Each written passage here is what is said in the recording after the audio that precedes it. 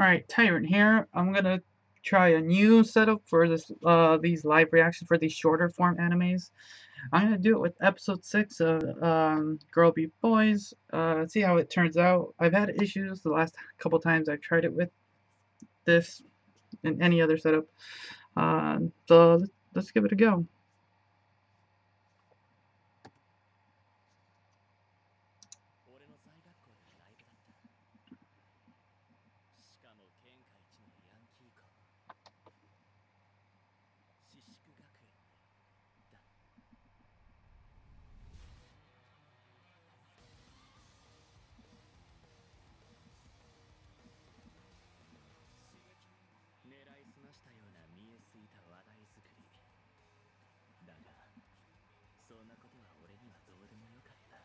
Okay, so intro to a new character.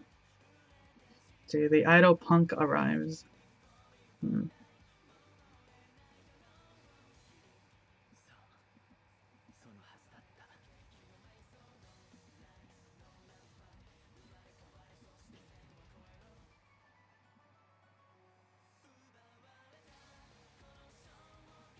Whoa, what's happening there?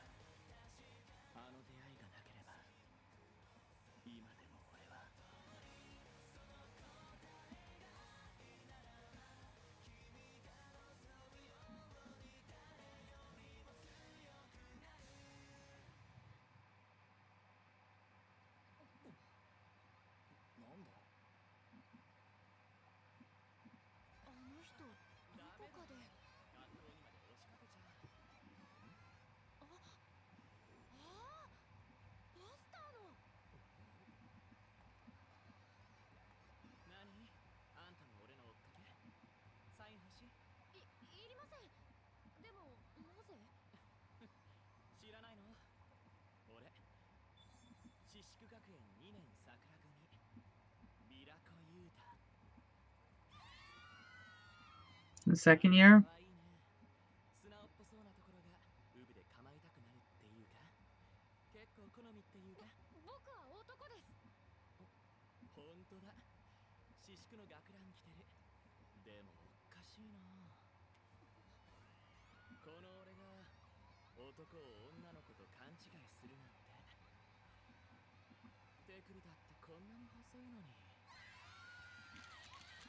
Oh, that's crazy.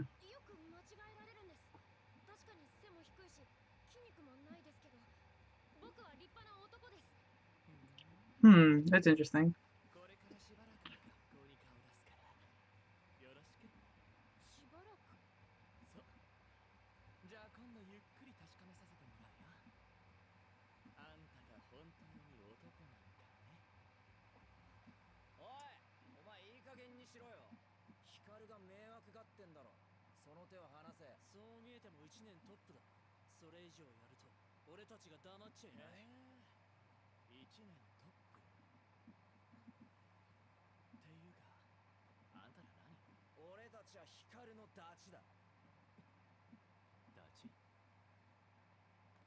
Or like generals, man. What? What was that about? What? Okay. Music changed up a little bit.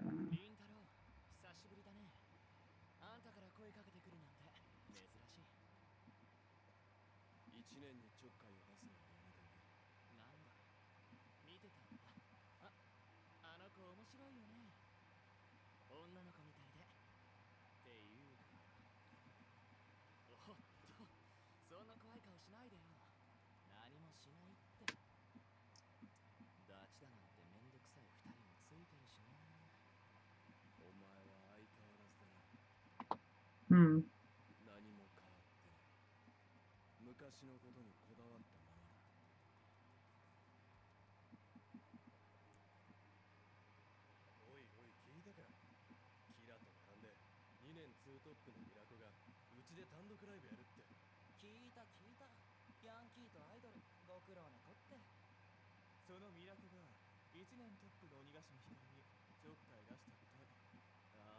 Random characters.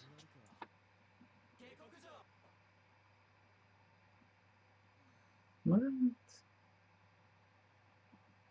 Hmm.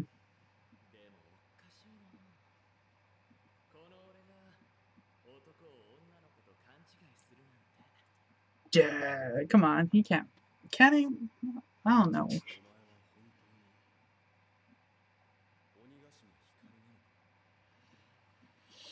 Hmm. I wonder. Oh crap.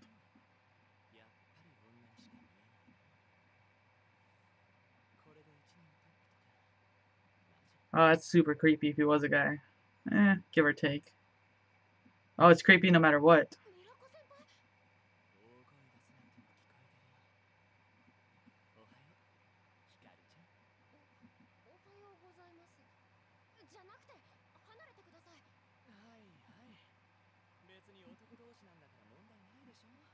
So kind of creepy. I'm just realizing.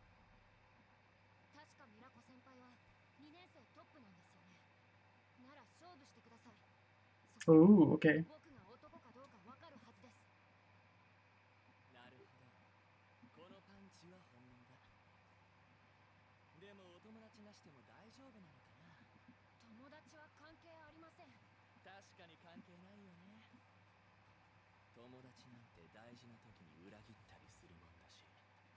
Ooh, this guy has trust issues. Okay.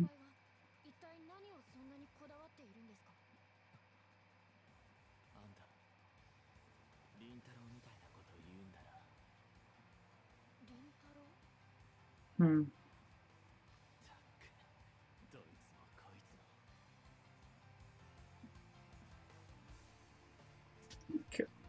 Okay. Okay.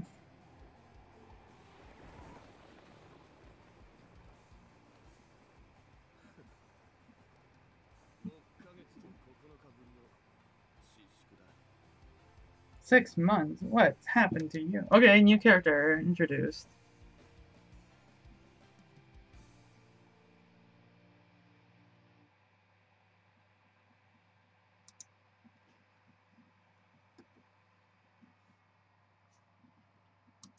Okay, I'm hoping that worked because I just finished watching that. So what? What to think? Well, it was more just character introductions, mostly that idol punk guy. I don't know what to think about him. He's kind of weird, but that's his character. I don't know. This episode was kind of just it was more character interaction plus new character introductions. We got him plus at the end, we just saw, we had that new guy. Well, we have no idea who it is, and at least the punk guy seems like he has trust issues. So okay, but it looks like it's gonna be an interesting fight because technically he is one of the top guys from year two, so he should have some pull or fight because you have to have some level of strength to be a top member of that year. So it'll be interesting when she fights him. And the interesting thing is, one, kind of forgot about what that one guy who pulled him to the lockers noted that is that really him or her? Yeah, really him. And now he also is mentioning that he looks like a girl, which makes sense. She is a girl, but still, now you're just getting the idea that people are wondering if you are who you say you are. So hopefully the next episode we'll get an interesting fight scene. That's what this show's, as far as from my opinion is concerned, is well done. Is their fight scenes, and their small little monologues here and there, but the fight scenes in the show are what make it what it is. So I hate when it's just that dialogue for the show, but at least starts building up a little bit. So that's what I thought. So hopefully it worked out the way I wanted it to. So until next time, thanks for watching.